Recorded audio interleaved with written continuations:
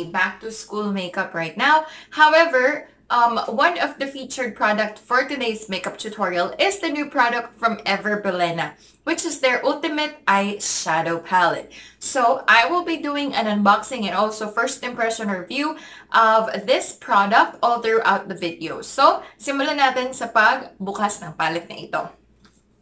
So, simple lang yung gagawin nating back-to-school makeup kasi nga, knowing na back-to-school, syempre estudyante lang naman, pang-estudyanteng makeup yung gagawin natin. So, ito yung bago ng Ever Bilena Ultimate Eyeshadow. It says here it's 12 grams and it also contains 12 eyeshadow pans. It says that the main ingredient is talc, mica, colin, silica, magnesium, stearate, so on and so forth. So, if you have allergies on talc and mica, then you might want to stay away from this product. It says here it's 12 months upon opening, cruelty-free, paraben-free, and made in China ang kanyang,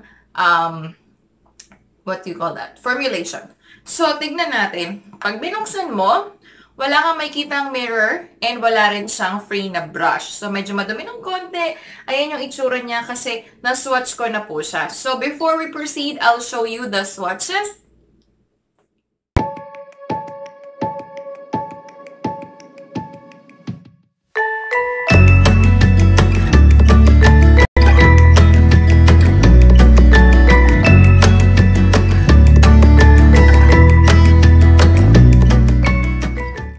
So, yun nga yung swatches niya. Magaganda siya.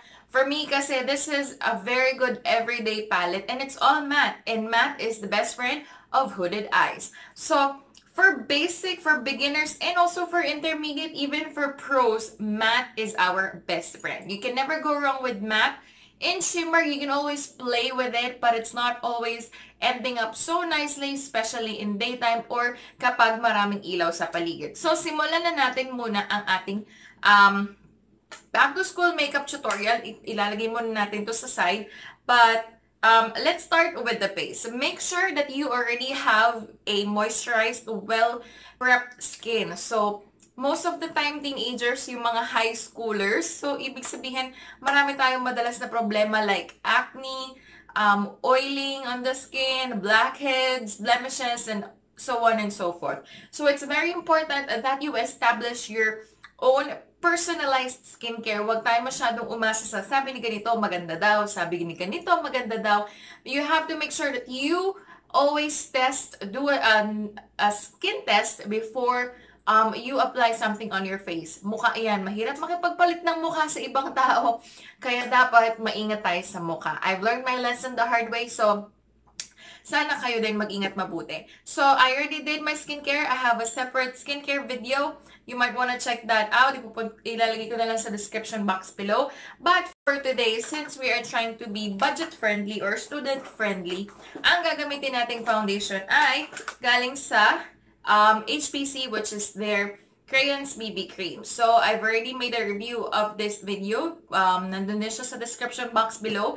My portion of this is 2:1 kasi I'm neither fair lady or natural beauty. Kahit i-mix mo siya, hindi pa rin sakto. So, 2:1, 2 drops nito is equals to 1 drop, but that's not enough for my face. So, technically, 4 nito, 2 nito. So, let's apply this on my face. So, kung meron na kayong, wait lang 1, 2, 3, 4. Kung meron na kayong foundation, that's good kasi hindi na siya maadadagdag pa sa budget nyo. No? Pero kung wala pa, I suggest bill na lang kayo ng mga beauty balm or BB cream kasi meron din siyang skincare benefit at the same time, hindi siya sing heavy ng mga foundation ngayon. Plus, I don't recommend na estudyante ka pa lang, nag-foundation ka na or naglalagay ka na ng foundation on your skin kasi hindi naman siya. Una sa lahat, puti yung uniform natin, mas malaking tendency na mag-transfer siya. Or kung ma-drop mo man yung foundation, naku, kawawa naman ang nanay mo maglalaban ng uniform mo, di ba? Other than that, pawisin kasi tayo eh. There are so many activities at school. Maliban na lang kung anak mayaman ka, friend, private ang school mo at ikaw ay naka-air condition. Anyway, so ito na yung foundation ko. Minimix ko lang siya at lalagay ko na siya sa aking face. Whenever you're applying foundation, try to apply it on the center of your face first and apply it outwards para hindi masyadong makapal on some areas or hindi overall on your face ay makapal. So, dito lang muna. Nose. And then, yung mga may imperfections, usually dito, sides of the nose. And then, use either a brush or a sponge or your fingertips. Walang problema. Ayan. So, madalas kasi yung mga high school, marami niyang acne or pimples or may mga blemishes na yan. That's one good thing about using this HBC product kasi affordable siya, 89 pesos lang. Tapos, kahit dalawang shade pa yung kunin mo, nasa 180 pesos lang siya. It's still the cheapest product that I know sa market na magbibigay sa'yo ng for 180 pesos, 50 ml na siya ng product. And you can always customize. Pwede mo pang gamitin kung advanced learner, advanced makeup na yung alam mo. Pwede ka mo pang gamitin yung lighter. Now, let's proceed with sponge. Lighter shade as a concealer, darker shade as a contour, cream contour. So, pero kung ikaw ay nasa yung skin color mo ay maswerte ka at sakto sa'yo ang natural beauty or ang fair lady, then swerte mo, diba? Ayan. I would suggest kung wala kang blemishes, pero gusto mo lang ng additional coverage or gusto mo lang itry ito, huwag ka na mag-brush kasi kakapal lang siya. If baguhan ka pa sa makeup, hindi ka marunong gumamit ng brush, it will end up being streaky and very, very obvious na meron kang makeup. Ayan.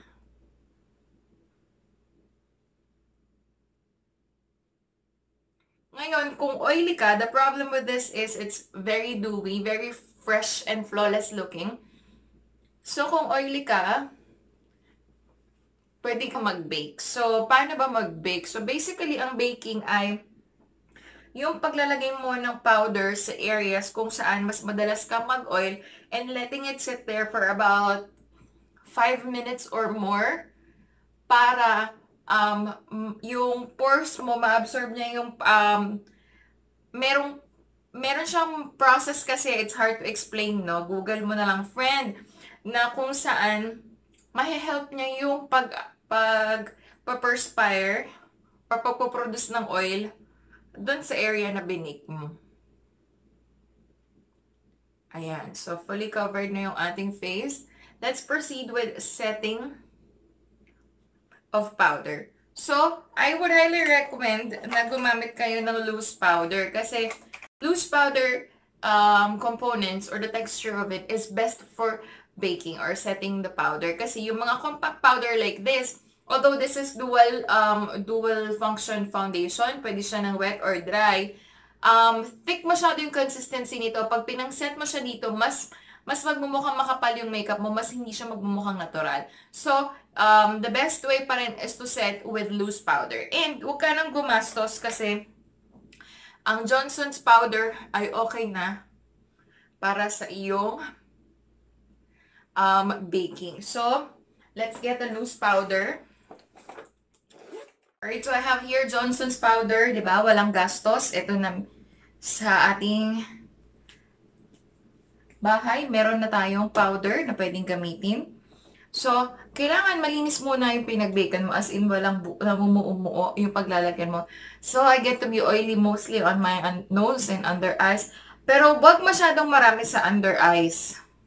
Konti lang, very light. Ganyan lang. Yan. And then dito. And then sa nose. Forehead, madalas. And wag na masyado dun sa mga areas na hindi naman kasi hindi rin masyadong maganda yung super matte na dating ng makeup. And gagamit naman tayo ng flawless powder later to finish the rest of the makeup. So, okay na yan. Alright, so, let's move on sa kilay. Let me just grab my mirror. Kilay na tayo. Ang puti ko yata. So, my favorite and most affordable product for kilay is this from Etude House Drawing Eyebrow. And I'm shade number 3 yata. 3 yata ako, no? So first, you have to brush your eyebrows.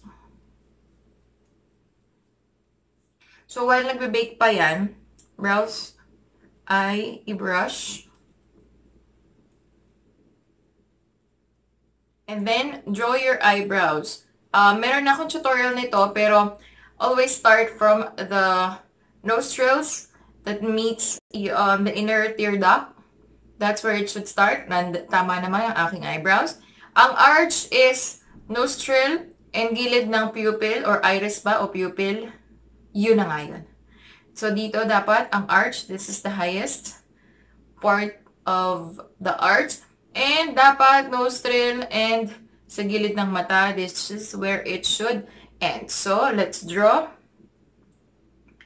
The more you get used to it, the more easier it is to draw your eyebrows.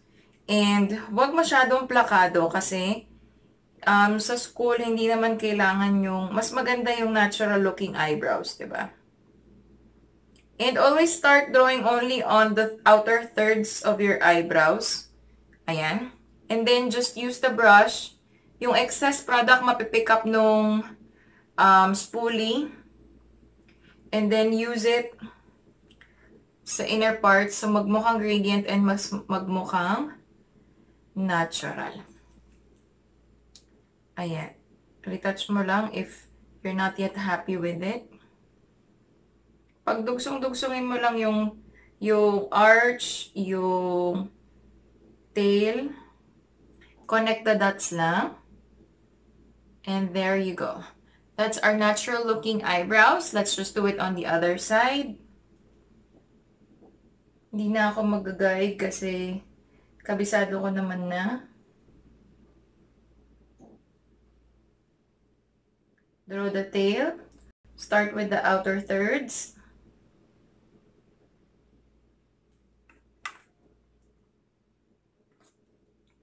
And then fill in.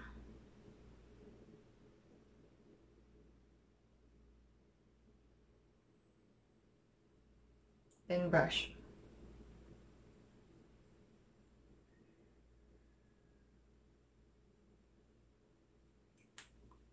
Ayan.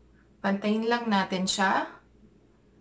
Titingin ka lagi sa salamin ng medyo malayo-layo para malaman mo pantay ba siya or hindi. So, fill in mo lang yung mga gaps in between.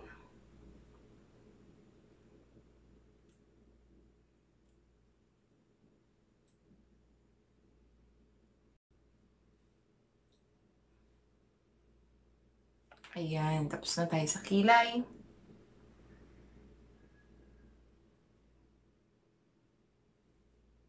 And then, let's proceed with our eyeshadow. So, I'm choosing this two, either this or this one, as an overall lid color. So, kung naglagay kayo ng concealer, pwede rin siyang ipang-set. So, for both eyes.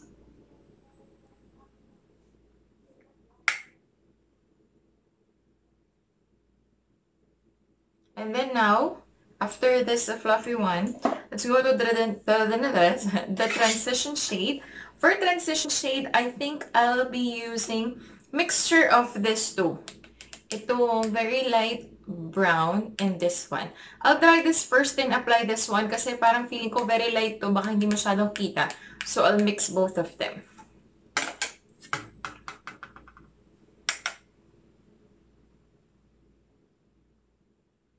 So, since this is just back to school, you just wanna make sure na may color yung eyes mo, pero hindi yung agaw eksena. So, kapag kagaya ko na hooded eye, just look straight. And then, kung nasan yung tupi, tupi, tupi ng eyelids mo, dapat doon yung pinaka transition color mo like that. Huwag susobra kasi usually sinusobrahan ko siya kapag mga cut crease or glam look, yung talagang kailangan kitang-kita yung eyeshadow. But since it's just school makeup, the more natural, the better. Diyan lang sa socket ng eyes mo. Kung nasan yung, hawakan mo yung bilog, kung saan siya, yung pinaka edge niya, no round, hanggang doon lang dapat.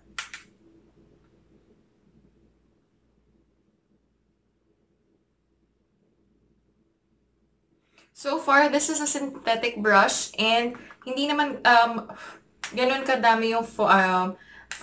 Although, syempre, napaprick niya yung mga areas, nagpa-powder siya. Pero, naman siya, tolerable naman. So, start from the outer V first. Kapag na-deposit mo na yung majority of the colors on your brush, then sweep it gently, going inwards. Ganon din on the other side.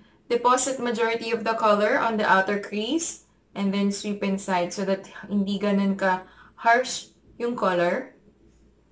And then I'm going back with the same brush na pinang-set natin kanina. And then, kuha lang tayo nito, yung lighter shade, and this one in the middle to clean the edges. Yan, parang sa ilalim sa may brow bone. Yung medyo yellowish sa gitna, and yung medyo light peach dito sa baba, just to blend the edges towards the brow bone para mas malinis siya tignan. Don't forget to tap the excess before you apply kasi magiging patchy siya kapag masyadong maraming product tapos hindi maganda yung application. Ayan. One thing I actually don't like about this palette, I love everything about it. The packaging, the colors, the fact that it's all matte. Para sa akin, parang masyadong magkakahawig yung kulay like this too. Although, pag sa swatches mo tinignan, hindi ganun kalapit. Pero you can definitely add on something to intensify it. And ito din, itong dalawa, itong tatlo actually, magkamukha sila. I would highly appreciate kung black na, naglagay na lang sila ng isang black to easily smoke out eye color. So, anyways, tapos na tayo basically. Doon tayo sa pinaka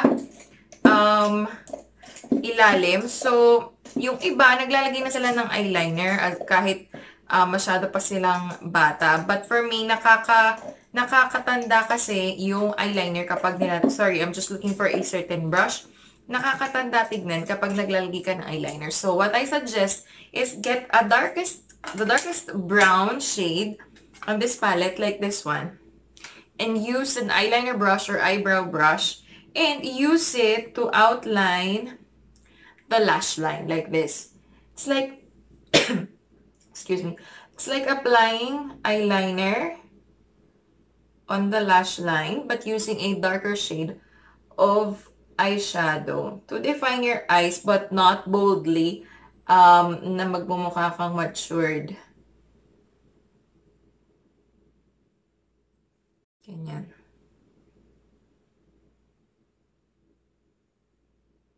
And then, blend it out.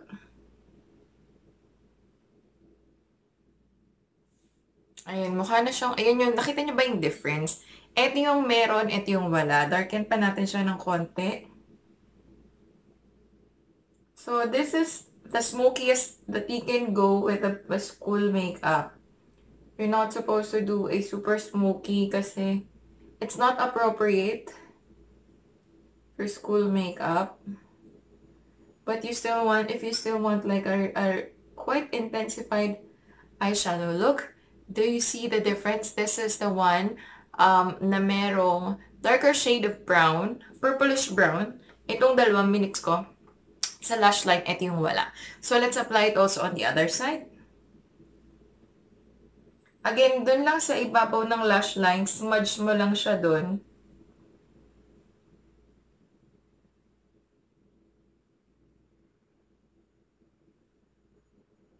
To intensify it. No need for eyeliner, liquid eyeliner.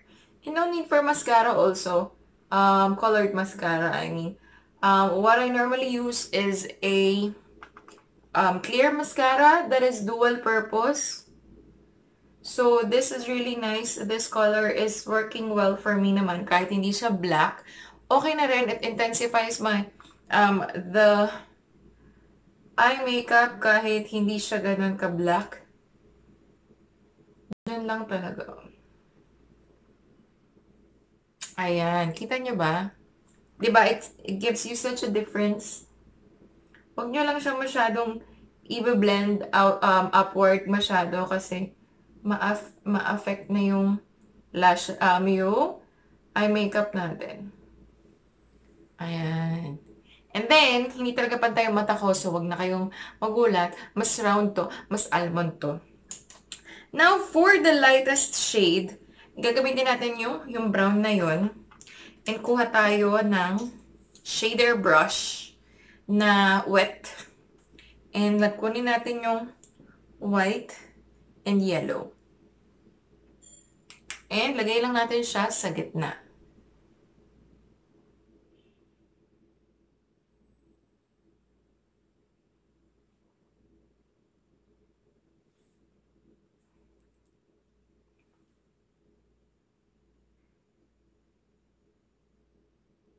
I know we added color earlier and it might seem like we're erasing it, but we're not. We're just trying to make it two-tone. So, try, again, yung white and yung parang yellow. And dito lang sa loob. Towards the gitna.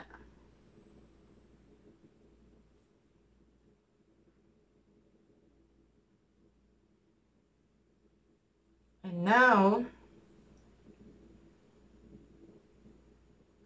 once that's done, going back with this brush, and dun sa medyo dark shade, dot lang natin siya dito. As in, dito lang siya i-concentrate. Sa kabila ulit.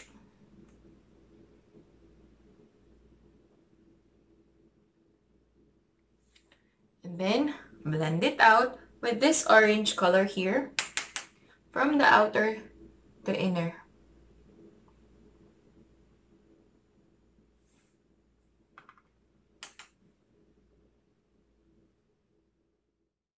Blend lang natin siyang mabuti. And don't forget to look down if you have hooded eyes like me. Look down so that it's easier for you to blend.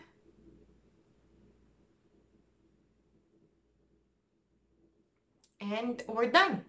We're done with the eye makeup. I'm really liking this. It's all matte. I think nagamit natin lahat. Now, it's dual purpose for me. I know my eyebrows are done, but just to show you, it's multi-purpose kasi you can also use it as an eyebrow powder. This one is, I think, a very good shade for my eyebrows. So let's see if that's the case. If that's really the case. Yes. Totoo ang chismis. Pwede ko siyang gawing eyebrow powder.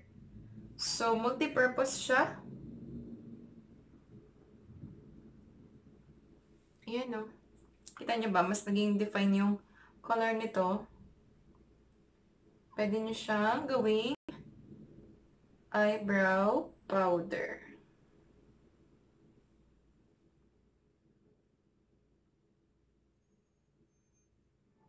Right? That is a good thing, isn't it? Kasi talagang multi-purpose siya.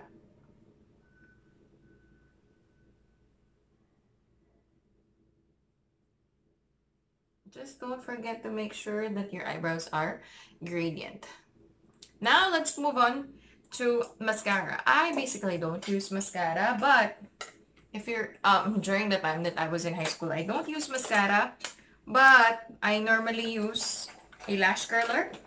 I don't have that much of lashes, so let's just curl the lashes. Kailangan nagpa-pulsate lang yung pag-press mo. Like 1, 2, 3, 4, 5, 6, 7, 8, 9, 10. Sa kabila din. 1, 2, 3, 4, 5, 6, 7, 8, 9, 10. And then, get a clear mascara. Coat it with that. Again, natural beauty ang peg ng ating back to school. We don't want to look like we put too much makeup. And we don't want to look like as if nag-effort tayo ng bonggang-bongga. Yung black mascara tends to clump. And it's pretty obvious pag nagkamali ka, it's difficult to correct. And one good thing about layer mascara is if you have stubborn eyebrows, you can also use it as a brow gel.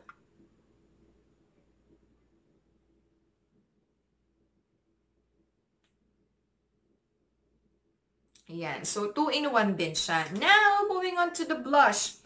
Remember kanina, yung powder dito, sabi ko, doon lang kayo maglagay ng powder. Kung saan super oily kayo, this is the reason why. Because we will be using the excess powder underneath the under eyes, so chin and the nose, to be swept by a powder brush and all over. So now, pwede ko nang gamitin itong pressed powder so that easily ma-remove natin yung excess powder na nasa face. And this will also serve as a finishing powder. Again, multi-purpose powder siya, pero hindi siya magandang pang set kasi nga masyadong thick and heavy yung consistency niya. So, better pa rin pang-bake ang loose powder. And always use a powder brush kapag kiniklean nyo na lang yung mga excess powder on your face. Now, after that, then you can use this also as compact powder for retouching. So again, another 2-in-1 product. Now for blush. For the blush, I don't usually put too much. What I normally do is apply lip and cheek tint on my lips and on my cheeks. But since nag-powder na tayo, I like that very, very subtle blush na merong konting sheen. That's why I love this Sassy Radiant Glow Powder Blush. So, I'll just get a blush brush. Ayan yung kulay niya. O, medyo gamit na siya. It gives you the natural blush na napaka-effortless, but gives you also that subtle glow. Actually, it reminds me of Hourglass na blush. It's very natural looking. Hindi nyo nga siya sigurong halos makikita sa camera. Hindi siya masyado mag-register. But are you seeing the sheen na para bang napaka-glowing lang ng cheeks ko? And super, super, super subtle lang ng blush na ibinibigay niya na parang very, very natural blush lang. Ayan. There are different colors of this you can choose, but for my skin tone, this is the best color na parang talagang parang wala lang, but I'm blushing from the inside. And then, but you can also apply the lip and cheek tint kanina dapat bago tayo nag-powder. Optional naman yun kung nandun ka sa part na, nasa college level ka na. Yes, that's fine. High school, less obvious, the better, diba? And then now, for the lips, we don't want to wear heavy lipstick na nagsastain, na nagbabudge kapag kumakain. It's better to use a lip tint, lip and cheek tint. So you can actually put full color or gradient.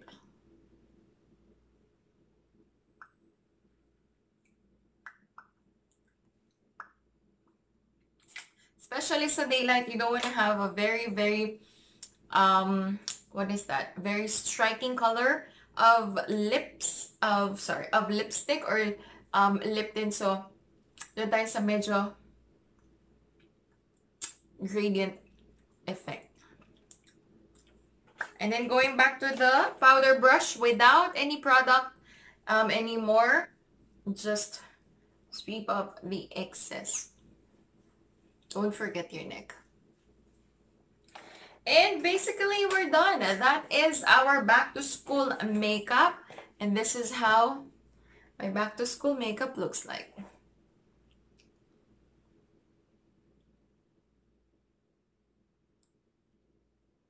Alright, so let's now go back to our featured palette for today. The Ever Bilena Ultimate eyeshadow. For me, for the price, I'll just insert the price right here. I forgot, it's 200 something. 75, 225 I think. I think it's 225. Or basta, ilalagay ko na lang dito yung price niya. For 225 pesos, I think it's a very good beginner-friendly eyeshadow kasi matte siya. And yung shade niya, lalo na yung mga brown na iba, multi-purpose. You can actually use it as a, what do you call that? Brow powder. Pwede rin pang contour, depende kung nasa anong shade ka. I mean, kung morena shade ka. And this one actually can serve also as a blush. Ayan, depende kung, depende rin sa skin tone mo. You can also use the others as blush. Why not try it right now? Ito. Itong nasa baba. Kung magagamit natin siya as blush.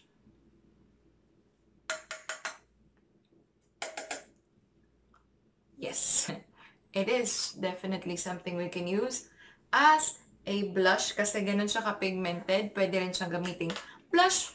Pwede rin siya na eyeshadow powder. Actually, yes, it's nice. You can also use it as a blush and also contour. Pero be mindful ha, huwag niyong gamitin yung same color ginamit niyo dito and sa cheeks niyo, tapos sa lips niyo halos pareho lang.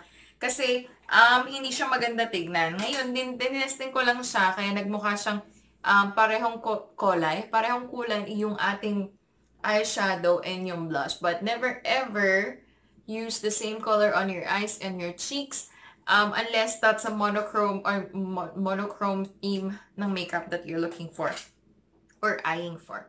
So I think, alright, for the price, I'm giving it a 4 out of 5 because I think there are other colors that are very similar. So parang hindi rin siya ganun kadami na options for 225 pesos. And then for availability, it's 5 out of 5. This definitely is available on all Ever Bilena stores. Also available in Lazada and Shopee.